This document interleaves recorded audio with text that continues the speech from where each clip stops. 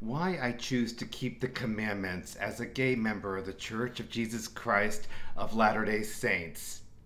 My name is Dennis Schleicher and I'm a convert to the church, and I felt inspired to share with all of you. I'm often asked, why do you choose to keep the commandments? They don't say the word choose, but they say, why are you single? You don't deserve that. So in this video, I want to talk about why I choose. Because we all have agency. When people say to me, oh my gosh, you guys are the church of no's, my response is, no, we're the church of I choose. The purpose, to share my perspective on why I continue to keep the commandments as an LGBT or gay member of the Latter-day Saint Church. Contextualizing faith and identity in the Church of Jesus Christ of Latter-day Saints. The commandments are considered divine instruction given by God to help individuals like myself and you to live a righteous life and return to Him. Commandments from the Latter-day Saint faith is derived from multiple sources, including the Bible and the Book of Mormon, Doctrine and Covenants, and the teachings of modern-day prophets, seers, revelators, and prophets, just like what's found in Holy Scripture of the Holy Bible. Observing commandments is closely tied to the concept of agency, or the ability to choose right from wrong. Members believe that following the commandments, or I believe and know, it brings blessings, happiness, and a closer communion with God, while breaking them leads to spiritual distance and hardship. The commandments within the Latter-day Saint Church conference a wide range of morals, ranging from ethical, spiritual principles, such as honesty, chastity, and observance of the Sabbath, to name a few. For many Latter-day Saint members, following the commandments is not just about obedience. It's also an expression of faith and identity. It's a way to show commitment to our beliefs and to participate fully in our religious community. Next, my personal journey as an LGBTQ individual within the faith. Then I'll be getting into personal reasons why I keep the commandments and reasons for following a covenant path and lifestyle. My personal journey, I like to simplify it. I'm the last person in the world you would have ever thought would have joined this church. I went from being a former LGBTQ advocate, now being an advocate for our Savior Jesus Christ. And I'm going to leave it up to that. I feel like I repeat myself a lot when I share my testimony, so I want to get into the reasons for keeping the commandments and just say, I was not a good person before I was baptized. Any of us lack wisdom, let us ask of God. James 1:5, one of my favorite verses. 3 reasons for keeping the commandments. 1, a sense of spiritual fulfillment and connection with God. Keeping the commandments can offer a profound sense of spiritual fulfillment for many people, including myself. The act of following these divine instructions is often seen as a way to draw closer to God, align one's will with divine, and invite spiritual blessings. It's a way to cultivate a personal relationship with God, understanding that obedience to His law is an expression of love and reverence. 2, the importance of community and shared values. Commandments often serve as a foundational set of shared values within a religious community. Following them helps us to foster a sense of belonging and unity amongst members that follow the same thing. This collective adherence to a set of principles can strengthen the community, create a supportive environment, and enable its members to work together more effectively for common goals. Number 3, moral or ethical framework for life. The commandments provide a structured set of guidelines for moral and ethical behavior. In a world filled with complex challenges and choices, having a clear-cut set of principles can serve as a helpful roadmap. Following commandments can help individuals make decisions that align with their values, navigate moral dilemmas, and lead a life that finds meaningful and fulfilling. For me, it's a lot more than that. It's also I'm honoring myself as a temple. My body is a temple, and I'm honoring God. By honoring myself, I honor Him. And that's a little deeper version for myself. As simple as it is, it's still about honoring Him. I say, I joined this church to please God, not you. End of story. So back off when people are contentious or negative about my fact being a member of the church or joining as a gay man and leaving behind that lifestyle. Next, let's talk about the role of love and acceptance. 1. Commandments about love and acceptance. In various religious traditions, including the Latter-day Saint Church, commandments often emphasize the importance of love and acceptance. For instance, the New Testament in the Bible contains the 2 great commandments that Jesus highlighted: to love God with all thy heart, soul, and mind, and to love your neighbor as yourself. In the Latter-day Saint Church, these principles are reinforced through modern-day revelations and teachings, highlighting the importance of compassion, kindness, and acceptance of others, regardless of our backgrounds or beliefs. Many people find that living by commandments, emphasizing love and acceptance, positively impacts their lives. For example, someone may find that following the principles of love thy neighbor has led them to meaningful community service, resulting in a richer, more fulfilling life. Or the act of forgiving someone, as commanded in religious text, might lift a burden of resentment, leading to greater personal peace and improved relationships. Living these commandments can not only enrich your own life, but also positively affect those around you, creating a ripple effect of love and acceptance in the community. Now, my personal example of this is I was welcomed and embraced by open arms when I was baptized into the church. And that was the foundation, just like the commandments are the cement that hold up a house. Being welcomed was the sense that laid that groundwork, laid that foundation for who I am today. Next, we're going to talk about navigating challenges.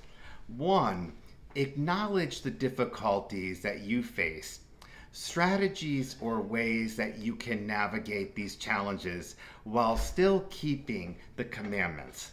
Let's discuss common issues people face, including myself. I think I always use the term, I'm so green, when in fact, we're all so green. Wouldn't you agree?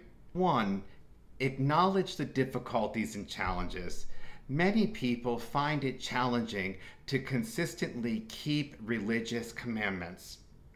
Challenges may include societal pressure to conform to norms that clash with one's beliefs, personal weaknesses, or tendencies that make certain commandments difficult to keep, or even crises of faith that make adherence to any commandment tough. Now I gotta talk about this. When we talk about moral and peer pressures, I see so many times people are losing a testimony in our Savior Jesus Christ, and they're developing it in man, or their Young Women's President, or the Relief Society President, or Elders Quorum Presidency. It's not do you go to church for them, or do you go to church for God? I go to church for God. 2, strategies or ways to navigate challenges. different strategies can be effective in helping individuals keeping the commandments, even amidst challenges. Seek support.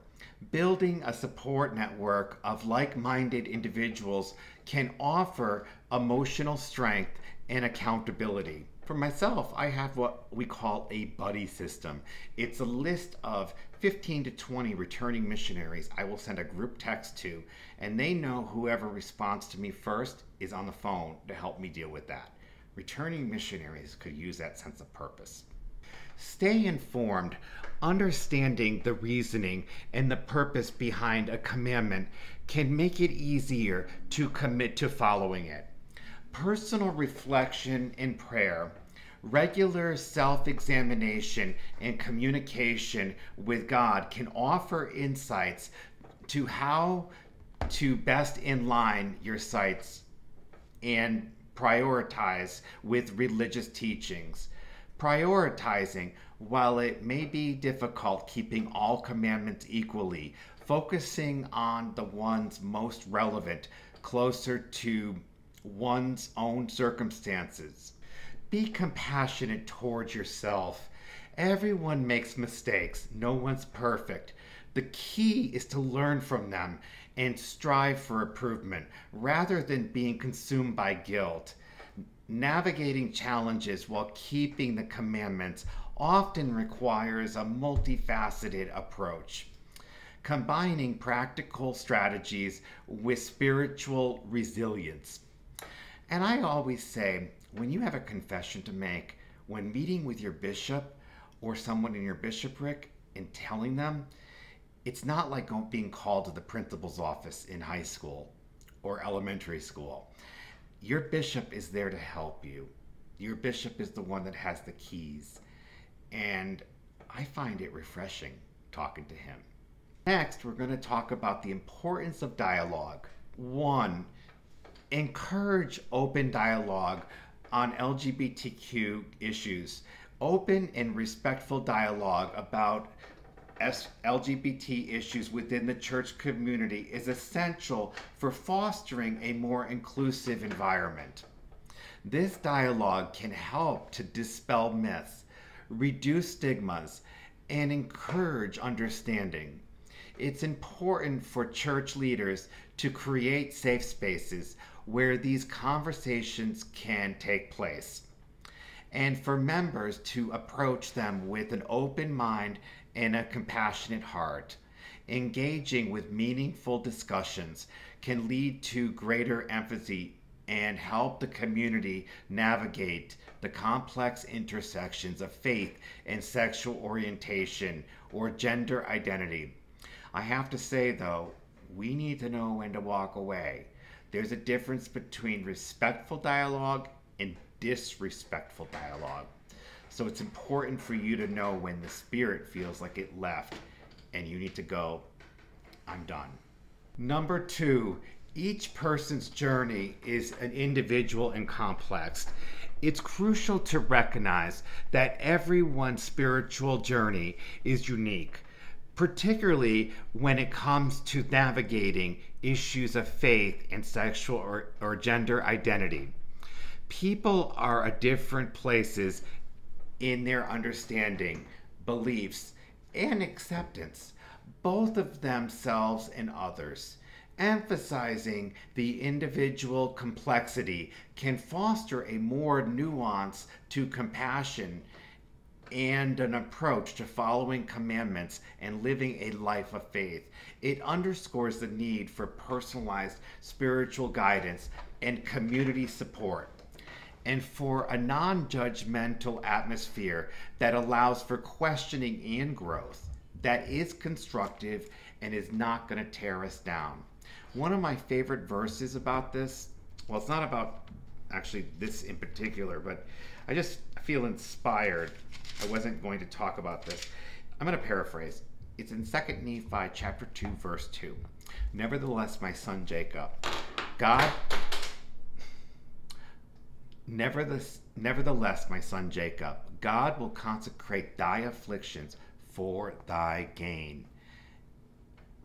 when Jacob was in the wilderness. And I'm going to say he will consecrate all of our afflictions for our gain. But I'm going to add to that, providing we are striving to be faithful.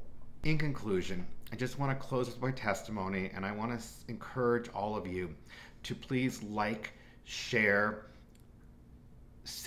text this to friends, post it on Facebook, Pinterest, any social media platform. If you enjoyed this message, it truly helps me.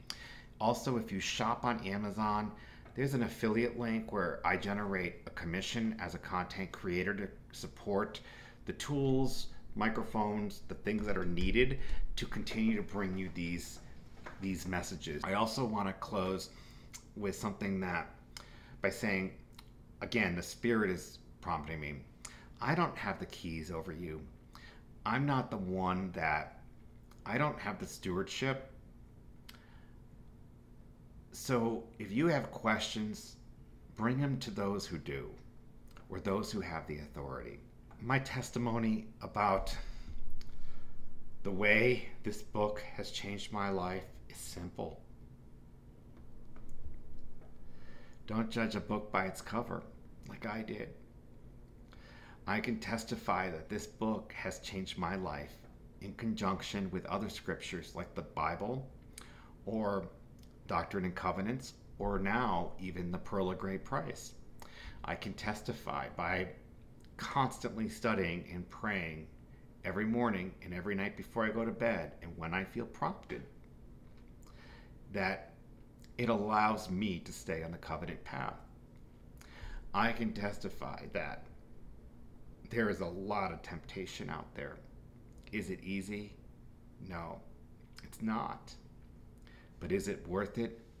120+%. And I know that as we continue to strive, if we mess up, that's what we have the atonement for. That's what we have sacrament for. And don't be afraid to talk to your bishop. And I know that as we continue to do this, he will consecrate thy afflictions. And I say this as my testimony in the name of thy Son, Jesus Christ. Amen. Amazing grace, how sweet